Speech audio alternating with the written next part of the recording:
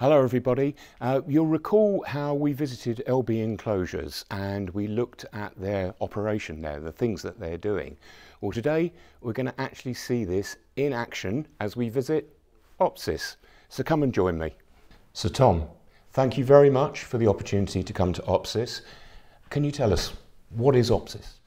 So OPSIS exists to make drivers drive safer in the police, fire and ambulance world through the use of our touchscreen technology to control lights, sirens, radios, number plate recognition systems, command and control.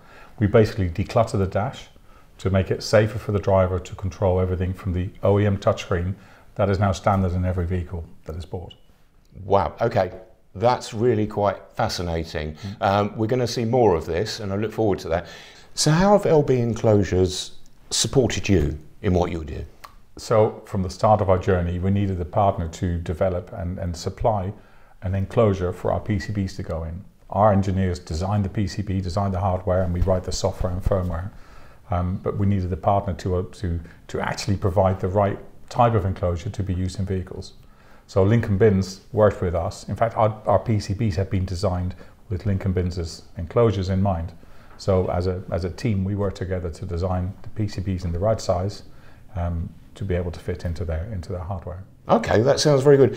Can we see some of these things in application? Absolutely. I'll show you one in an actual police vehicle so you can see what it looks like in real life.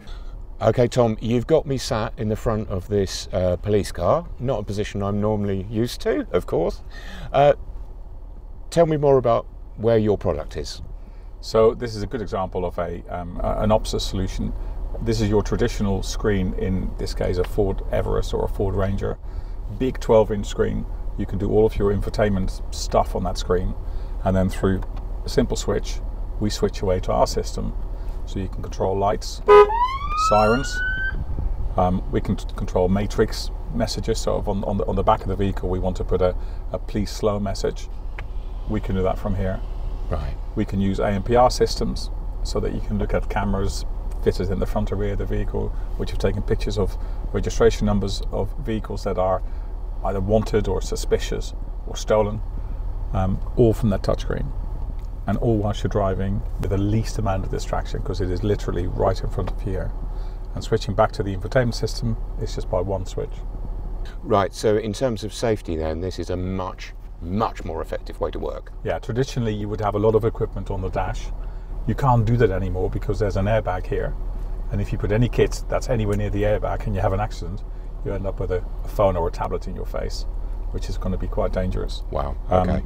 If the equipment would be fitted somewhere down here, then as you're driving, you would need to look down to try and find out where that is, and that would distract you more. So it being in the center of the dash, in view at all times at arm's length, is the most safest and best way for drivers to control equipment. So Tom, we've seen the operation. Now we're looking here at what?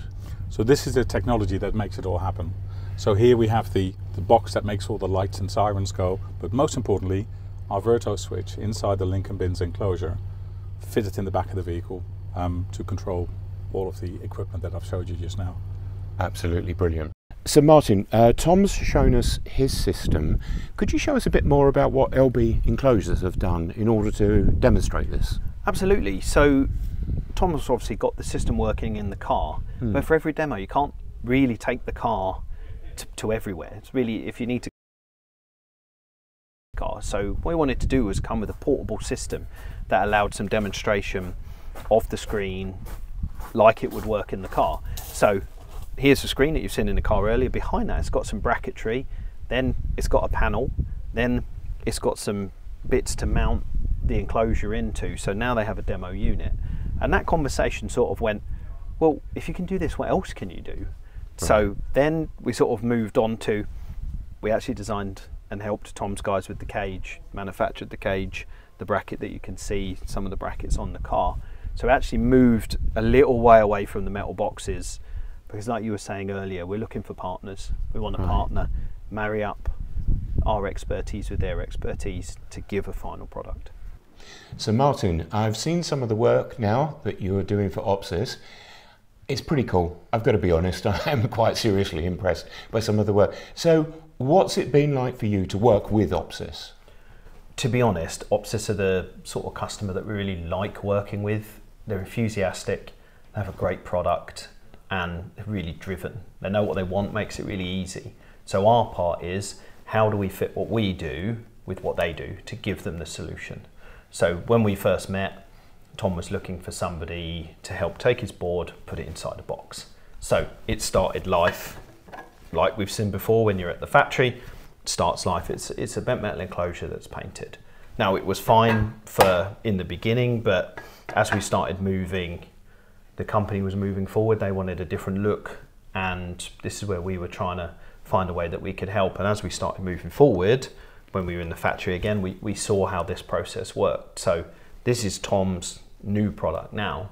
Now it's a million miles away from where we started. We've done the journey together. That's what we want to do. We want to grow with our customers because we're all in this together. If they don't sell any products, we don't sell any products. You know, that's where we're trying to find a way to make that process easier. Right, understood. So really with some of these things that you're doing there, is it a case of the two of you sitting down to defining their exact needs? Absolutely. So we sit down, and with Tom it's really easy because he's very clear, he knows what he wants. It's then our part to take that and try and turn it into a reality, which is sometimes it's easy, sometimes it's hard, because we're trying to fit things into places that aren't meant to fit. That's what we're doing. Some of the projects that we've done, we've got this great product, now we need to demo it. Now that's great when it's in a car. What do you do when you can't take the car to a demo? So we've got to then take something and fit it in. That's the key part. Okay, so we're talking here about true engineering, about real engineering, about finding solutions that way.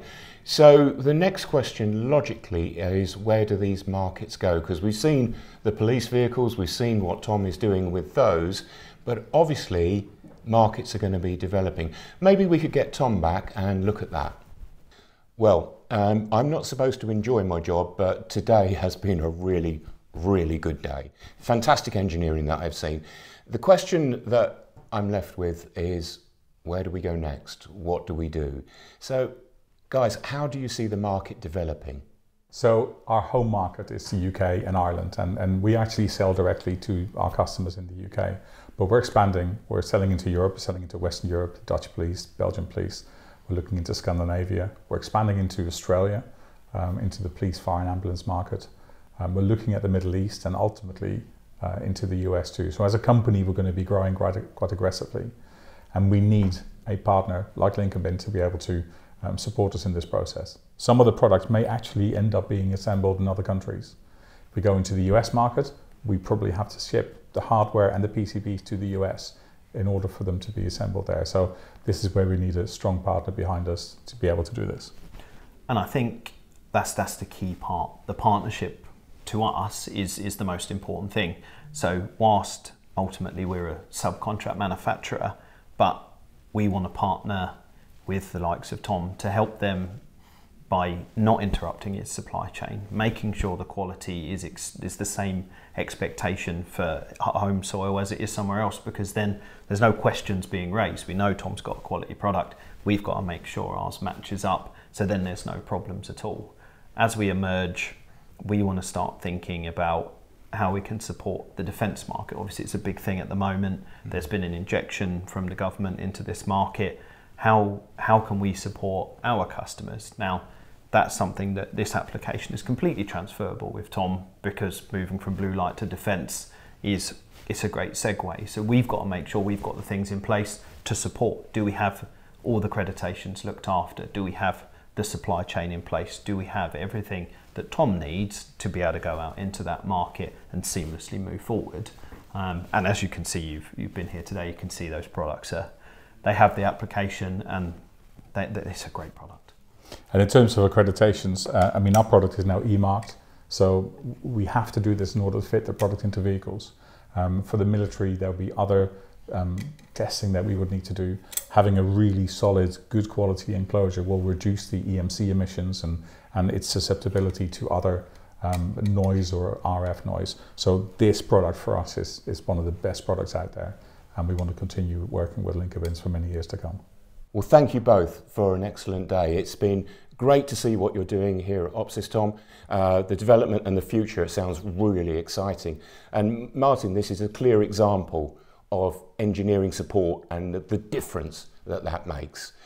So if you're watching this and you'd like to find out how LB Enclosures could support you, please follow the link, talk to Martin and the team, because there's no question this is clearly their speciality. It's what they do. So I really think it would be worthwhile having that conversation.